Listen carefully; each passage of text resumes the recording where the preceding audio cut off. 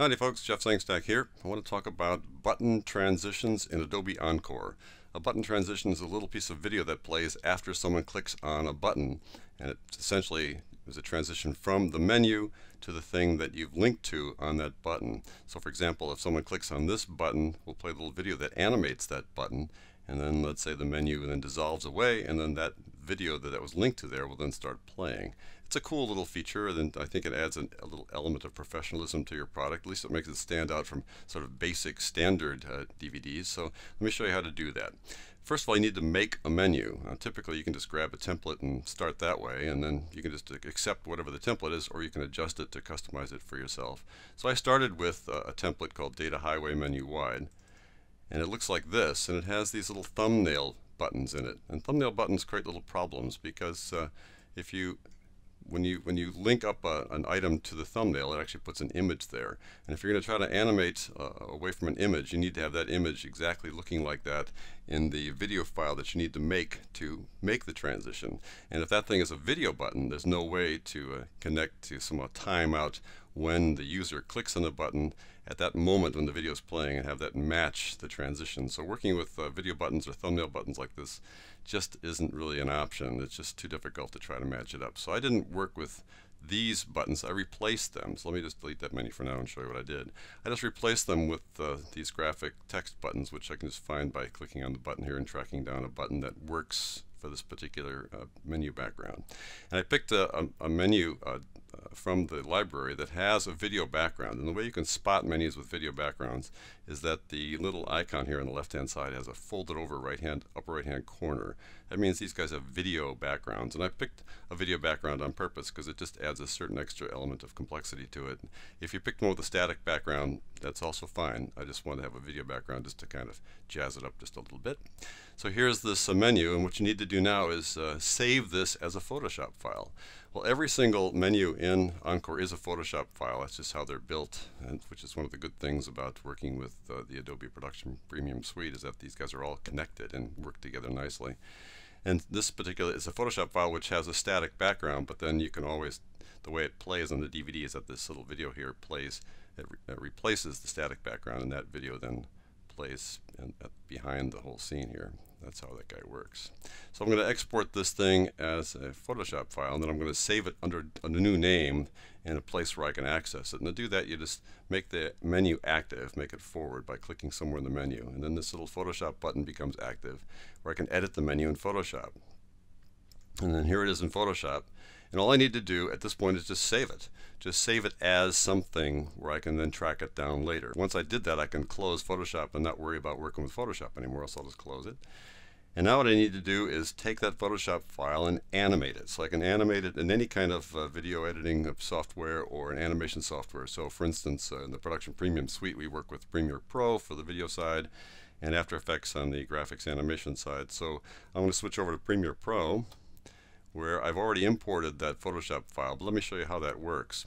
If you just import a file, and it's a Photoshop file, that's the one I just saved from Photoshop. When you import that, it asks you, do you want to merge the layers, or do you want to import it as individual layers or a sequence? And so a sequence is what you want. You want all the layers, all the visible layers. So I click on that, and all the layers that were turned off in the Photoshop file are turned off here, and I don't need the highlight, the so-called subpicture highlight layers anyways. I just need the ones that are visible.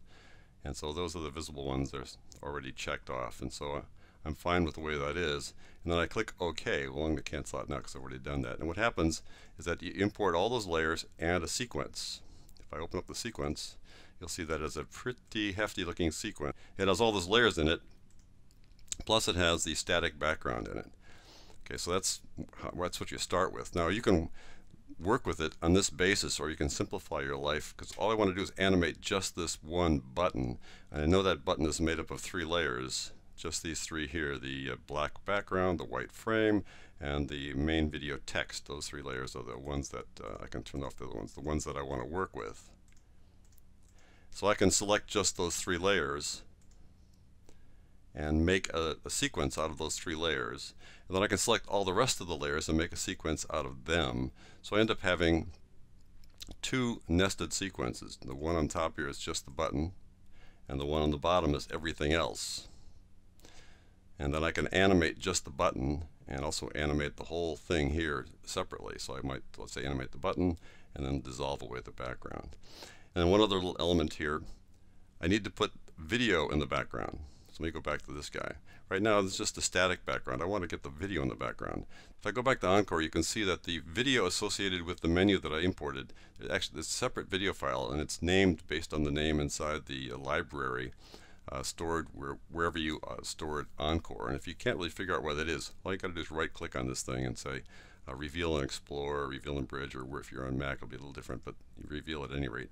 And there it's called NTSC Data Highway Menu. So I'm looking for NTSC Data Highway Menu Wide. There it is, and it's an M2V file, an MPEG file with no audio associated, just video. And there it is. At least I know where it is. I can see it's inside the program files, Adobe, Encore, Library, Corporate, NTSC. That's how you can track it down. So I know where it's located. So back in Premiere, I need to find this guy. I can import it. So I've already imported it here, but I would just go import that particular guy, track it down by going to the the C drive and going to Adobe, Encore, and that kind of stuff, and tracking it down and bringing it in. So now I've got that video. I take that video and I replace the background layer with that video. And as you can see, the video is about 30 seconds long, and I really don't need a 30-second transition. I need something less than that. But ultimately, I'll just shrink this guy down. And now, when I make the nested sequence, we'll have a 5-second group of stills and plus 5 seconds worth of that background.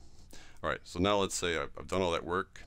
Here's the collection of layers with the video background, and then here's the button on top. Let me turn that off so you can see that this is the video playing there, like so. And we got this guy here. So now I want to just animate this button, for example, just for grins. I mean, you can do anything you want to do, but this particular case, I'm animating that top button so it looks something like this when I play it. And then I fade away the rest of the scene, like so. And so that's what we'll do for our little button animation.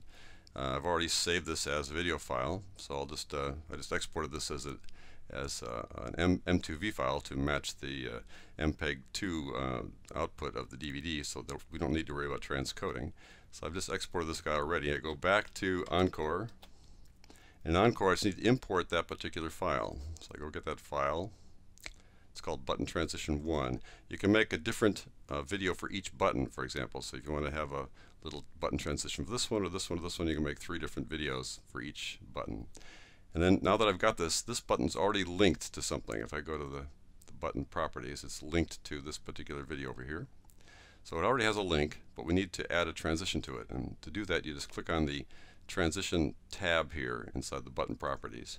And right now it says there's no transition to it. I just take that pick whip and drag it over to that newly imported video. And now it has a transition. Let me just show you how it works. I'll just preview this guy from here. And if I click on this button, it animates away, and then goes to the linked clip. So that, folks, is how you add a button transition to your Encore DVD project.